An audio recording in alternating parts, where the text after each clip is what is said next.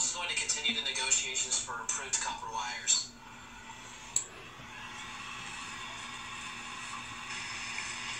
Sounds great. It is important that we take this time to discuss the values of Hover. We have the chance to fix any issues. Values? Like how much we think the company's worth? No, not quite, Kyle. Values are the fundamentally important behaviors, activities, and outcomes of a company. For example, I think we should value customer safety and satisfaction. I agree. We can't risk the safety of our customers by selling a product that will melt your phone or cause that kind of potential collateral damage. By keeping our customer safety as one of our top priorities, I guarantee that they'll be much more satisfied.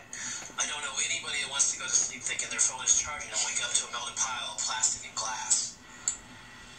Yeah, I take customer satisfaction very seriously, but you guys have to consider what really matters during this stage in our company. Maximizing our profits. What?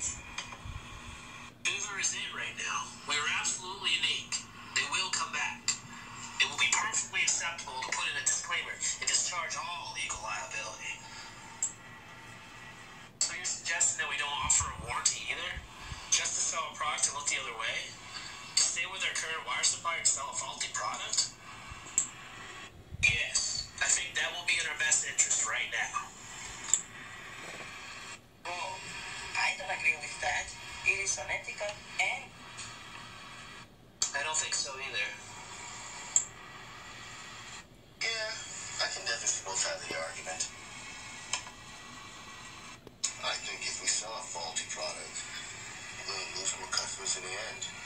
It's a better business practice to get and getting a better quality supplier. Sounds great. I couldn't have said it any better.